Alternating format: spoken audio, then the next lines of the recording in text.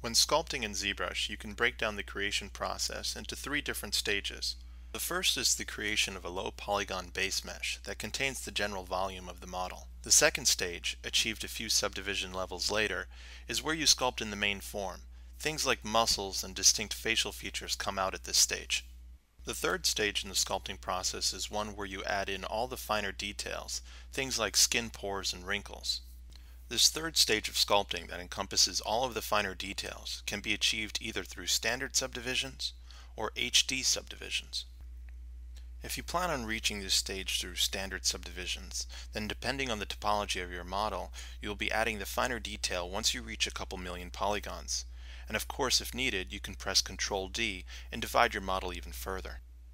If you'll be using HD subdivisions to add all of the finer details to your model, then you will want to make sure that your max standard subdivisions are set no higher than about 1 million to 1.5 million polygons. Making sure that you keep your max standard subdivisions at this level will greatly optimize your HD subdivisions, allowing for more efficient HD sculpting as well as faster creation of normal and displacement maps from the HD data. Once you've sculpted in all of your rough form at about 1 million polygons or so, you can then start adding HD subdivision levels in order to reach poly counts that allow for some of the finest details. You can then create normal, displacement, and texture maps which contain all of the HD sculpting and painting information. With this current tool created by ZBrush artist Adam Bolton, you will notice that I have 6 standard subdivisions here in the Geometry submenu, located in the Tool palette. Underneath the Geometry submenu is the HD Geometry submenu. If I open that up, I can press Divide HD a few times in order to add a few HD subdivision levels to my mesh. After pressing Divide HD, you won't see any changes on your model right away. That's because we're still in the highest standard subdivision level. And in this case, if I look at my active point count here at the top of the screen, I can see that this mesh is at about 800,000 polygons. Right below the active point count, we can see total point count. And in this case, because of my new HD subdivision levels, we have 13 million polygons. To enter HD sculpting and painting, you will need to hold your cursor over the part of the model that you want to enable HD for. Then press the letter A. After a moment of processing, you will enter HD mode. You can see the lighter area where you can sculpt and paint HD information. The darker area is temporarily masked off from use.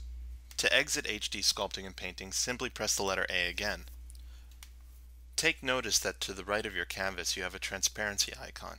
If we click this to enable transparency, then next time we enter HD mode, you'll notice that you have your HD sculpting region, but the rest of the model will be transparent. This can be useful because you can actually sculpt and paint through the transparency onto the HD region. And as I mentioned earlier, all of the information that you paint and sculpt now on this HD region can then be converted into a texture map, a normal map, and a displacement map for later use. Once I'm done sculpting and painting in a specific region, I can hit the letter A to exit HD, move my cursor over a new area that I want to work on, and then press A to enter HD for that area. Once you're done working in HD, converting these to maps is very simple. We'll simply exit HD mode, make sure that we're on the highest standard subdivision level, and then in the texture pull down here in the tool palette, press New from Poly Paint. This will extract all of the HD poly paint information that we added to the model. And at this point, creating a displacement map or a normal map is just as simple. For this example, I'll simply create a displacement map. First, I'll go to the Geometry submenu and lower my subdivision levels. Then I'll open up the Displacement submenu and click Create Displacement Map. Now all of the HD information that I sculpted into the model during the HD portion will be added to the displacement map.